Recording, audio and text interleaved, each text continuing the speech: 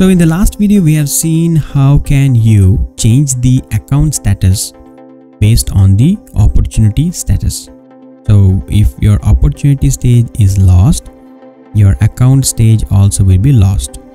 If your opportunity stage is on, any one of these opportunity stages on, then the account stage also will be on.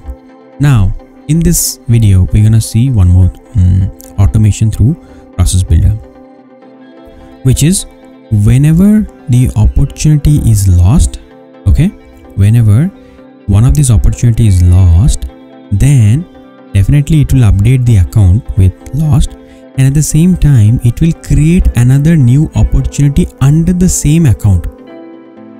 I'll repeat it. Whenever an opportunity is lost, it will not only update the account status as lost, but also it will create one brand new opportunity under the same account. Correct? So now if I want to test it, so let's say I want to make I will change this, and where's the stage is on. Save. What will happen? This is on, and definitely this lost will also become on, right? Let me just refresh.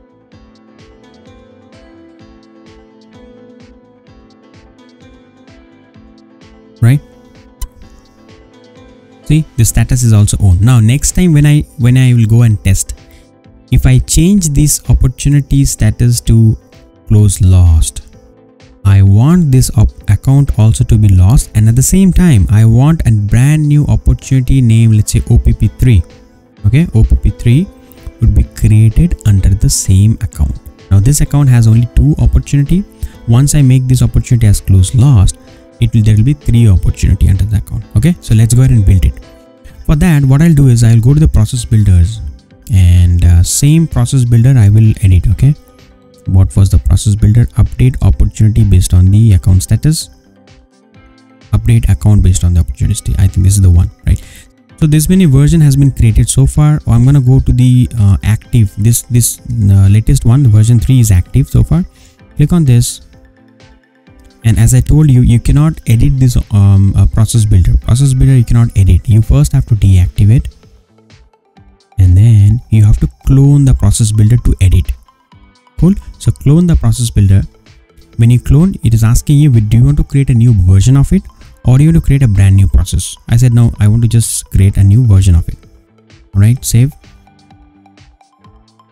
Now in the new version that you see is the same thing that we had done so far. If the stage opportunity stage is on, update the account status as on.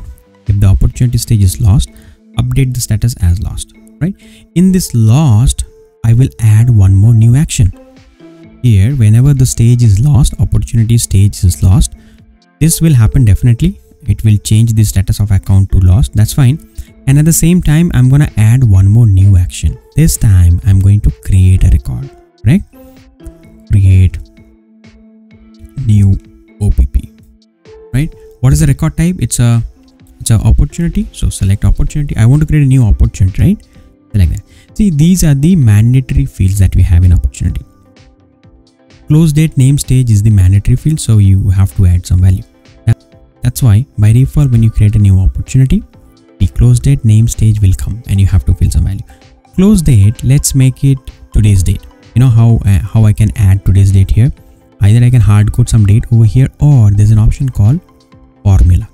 Okay, click on formula, build the formula, and there's a function available called click here, go to date and time, and here we have a function called today.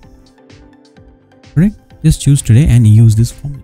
See, this formula will actually help you to provide today's date as the close date. Cool. Name should be what? OPP3, right? And stage would be, let's say, need analysis. Cool. And forecast category is also something that you have to add, so I'm just making it best guess. And the most important part is here. What I want is, I not only want the account stage status also to be updated, but also I want to create the new opportunity under the same account. How do you define in the system that create the opportunity under the same account? Check this out. Click on add row and select the account ID. because the opportunity that I'm creating, the account ID should be what is equals to, here you have to use the field reference. I want the opportunity that I'm updating. Okay, understand this particular opportunity that I'm updating, I want this opportunities account should be the new opportunities account. You know what I mean? Let me open this opportunity. See, this opportunity has an account, and name of the field is account name, but actually the API name of the field is what? Account ID. So the same account ID I want to populate in the new OPP3 account ID. How do you do that? You have to go here, select account ID, field reference, and find the field opportunity account ID.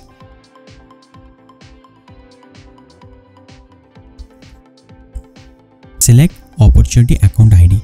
So don't select this. This is where the confusion comes, right? See, if you want to populate something from the account record, right, then you have to select this. So if you select this, see, it is asking you to select one of the field from the account object. I don't want that, right? What I want is, I want the account ID directly to be populated as the new opportunity account ID. And that's how you do. Select account ID, field reference, and here you select opportunity account ID. Okay, not this one, this one. Correct? This is what will help you to create the opportunity under the same account. Click on save. I'm done. This is pretty simple, very basic thing. Click on activate, and now it's a high time to test. How do I test it? Same thing. I'll go to this opportunity. Okay, this opportunity stage is what is, I think, closed on. What I'll do is, I will edit this opportunity and change the stage from closed on to close lost. Okay, lost. Done. Now what's going to happen? First of all, this lost will change the account status also as lost, and here it is lost. What next going to happen? Next action that I have added over here, it's going to not only update the account but also create a new opportunity. So if I now refresh this particular account, right, if I go to the related, see, there's another opportunity added called OPP3. Or if I go back to the same page, this opportunity I have updated, right? If I refresh, see, you got another opportunity called opportunity 3. Correct? With stage, need analysis, and same thing that I've today's date, right? So today's date is this because this is what my date, but my logged in user, right? This logged in user has some different time zone where the date is this, right? So the logged in user current time is what is picking up as today.